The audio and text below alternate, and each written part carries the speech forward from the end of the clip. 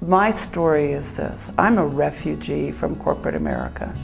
I was a lawyer practicing law in Denver and sleeping in Boulder and really not involved in this community for a lot of years other than to participate with my kids in what they were doing in the school system in Boulder.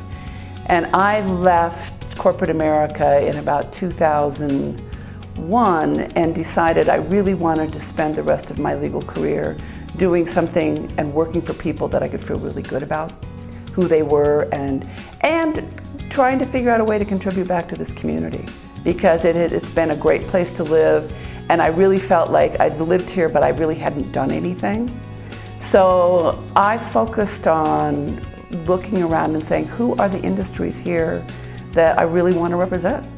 And they were these companies that are in what are called the LOHA space, lifestyles of health and sustainability. And there's so many of them in Boulder. I mean, what I discovered is just it's an incredible community here, but nobody was paying attention to it.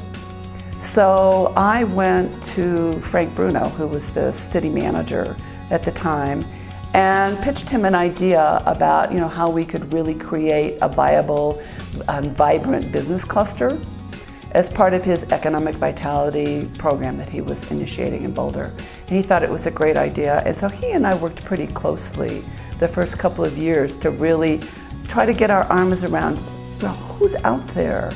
Who are these businesses, and what can we do to encourage them to stay here, to grow here, to be important, and to put Boulder on the map?